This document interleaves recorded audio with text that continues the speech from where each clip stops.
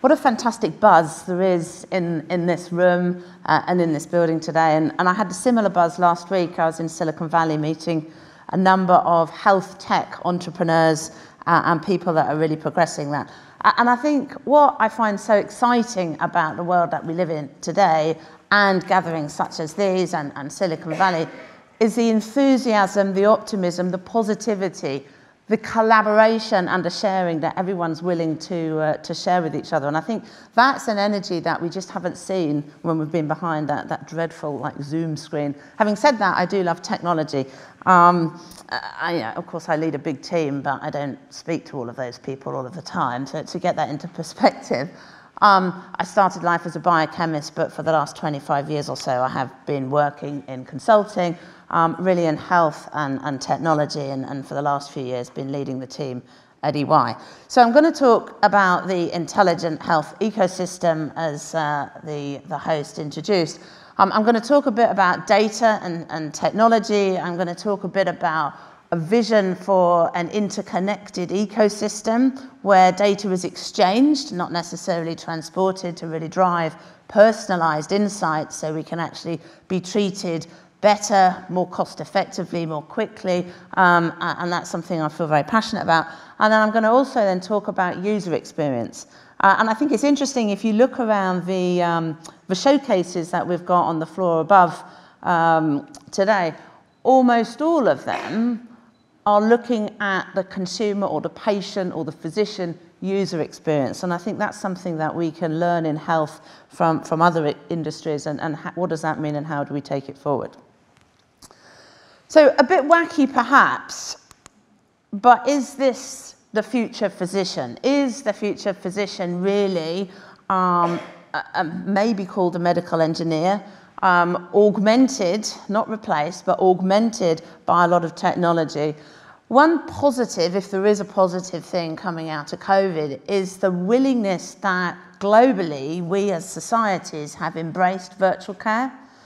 And that, of course, if we were able to unlock that successfully, could really help better access more affordable healthcare to folk. But it shouldn't be compromised on the quality. So perhaps this is the future. Perhaps the physician is that medical engineer inside containers in the local medical park, augmented by technology, but that can only work, and I'll come on to later, if we as individuals, whether we're healthy, whether we've got a condition, actually are being monitored by some very sophisticated sensors that are personalized, again, to us as individuals, not necessarily as large population cohorts of the population. I've got a little nanobot on here, although I was reminded last week, a scientist who works in nanotechnology, that nanobots, I should really rephrase my slide to sort of nanotransporters or nanotech, more broadly nanotechnology. We're not going to have little robots inside us, but I think the success of nanotechnology that we're now seeing evidenced in medicine today is hugely, hugely exciting. And for those of you who are more physicians or scientists in the audience, of course, the new mRNA technologies with the COVID vaccine all rely on nanotech to actually transport the active mRNA to the place that it needed to get to. So that's potentially the future physician. Again, if we move on to the smart home, I don't know how many people have lots of gadgets in their home, but I think there's a whole swathe now of moving to having more gadgets in our home. Is this the future? Are we actually in the age of antibiotic-resistant bacteria going to have genomic sequences that actually scan our food for bacterial genomes? Very plausible, very possible, and how are we going to live? Are we going to have biometric tattoos, as well as my favorite gadget, my Apple Watch? And as these things develop further, we can see lots and lots of, not necessarily clinical data points, but lots of data points that can build a very much holistic picture. So some people argue or disagree, but I think you can see that the future world that we live in will be different, but how we can manage our health and manage ourselves at a very personalized level is very, very possible. I think this is an amazing statistic, and you can see at the bottom of the left-hand slide, in 2021, every person on this planet generated 50 terabytes of data. Now, of course, that's an average. But I was doing some sums at home this morning, and I was just thinking about how I might speak to this slide. So 50 terabytes of data, golly, and then we have here, a terabyte equals 500 hours of HD video. So 50 terabytes sort of got you to 3.5 years of HD video, and that was just phenomenal. Not all of it, though, is, of course, health data. If you think about our daily lives today and what we've done, how we've interacted with our apps on our phones, with anything to do with data to sort of transport us to this place today, we all touch that. But what is irrefutable is that the explosion in health data is much, much greater than anything else. You can see here 36% is expected, and the next highest growth areas in manufacturing and financial services are mere 6%. Lots and lots of sensors in the world. Another interesting statistic is almost all of the health data that we will use in the future, 80% of it will reside or be generated outside of the clinical record. So I think that's quite an important factor, and we had a great speech just now in terms of different data points from gaming could actually be a very good indicator, and I guess, and we spoke a little earlier, that the previous speaker and I, about how you can actually manage a condition going forward. So there's loads and loads of data. So what does it mean for health? We've got sensors sort of inside us. I'm really excited again. I'll mention the nanotechnology.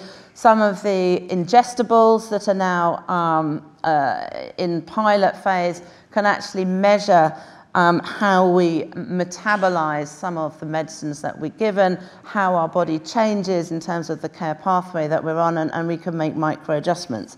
Don't get me wrong, I think the genomic sequencing and the genomic predictions are fantastic, but it's that next layer upon what our genes tell us is probable. The actual is actually measuring how our bodies are performing from things like these smart tattoos or these ingestibles, and of course we've got patches. So there's lots of things, and I'm saying this Internet of medical things, the sensors generating from inside us and on us.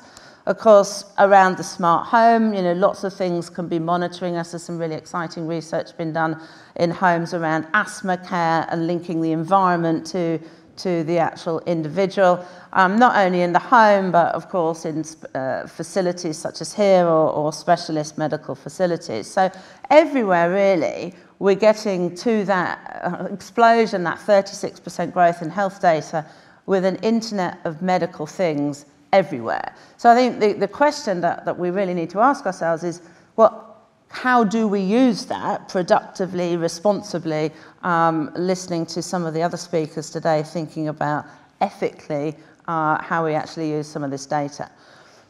But I also think that data isn't the issue, or actually where the value is. It's what you do with that data. How much of data really needs to be transferred or moved?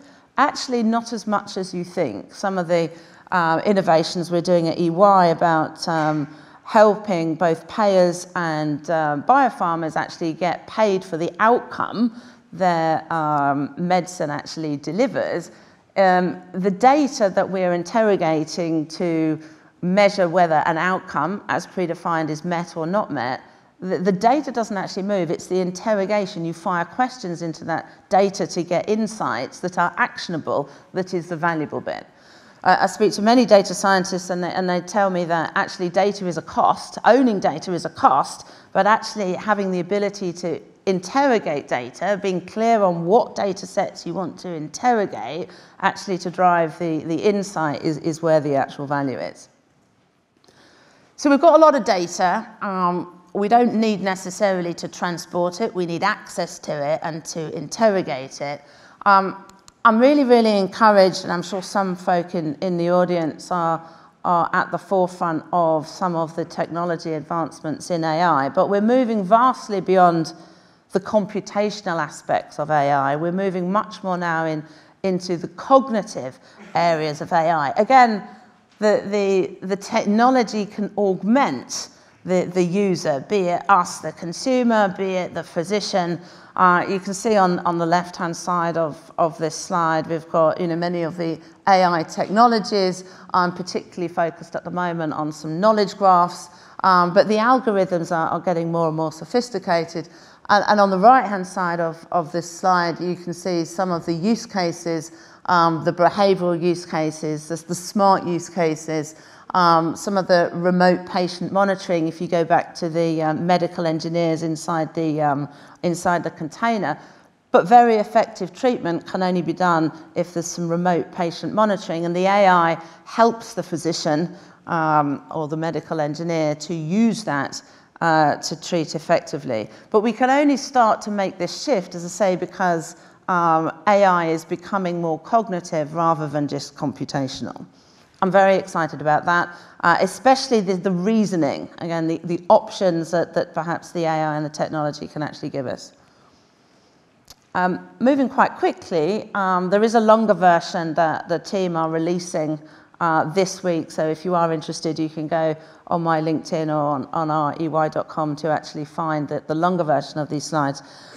One thing I'm fascinated with, and I referred to it at the beginning, is if we are to make the progress that I ideally hope we do in healthcare, if we look at what are the winning characteristics in other industries and what has made leaders the leaders in other industries. And we know patient expectations are getting higher than ever, so it's all about user experience.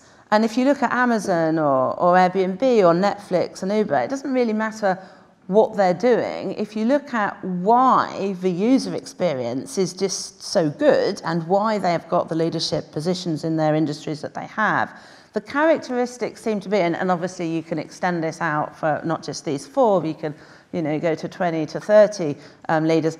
It all boils down to some very clear characteristics. It has to be convenient, it has to be seamless, there has to be an element of personalization, arguably predictive. Certainly me now, I'm actually quite astonished what Netflix is actually sharing with me that I should watch. And my partner at home actually, for the same film, gets a different encouragement visual from Netflix depending on their preferences. So I think that's quite interesting. The personalization is not just, oh, what's trending today? It's some film. It's actually the picture in that film will be appealing to me, Pamela, as opposed to somebody else, even though I live in the same house as them. There's a lot of choice. I think that's the key aspect, and it's very transparent. And I think this is really, really, really probably going to be the most defining thing. The technologies can take us so far, but it's the user experience that is really going to help us. And there's a friend that I was speaking to earlier on at lunchtime.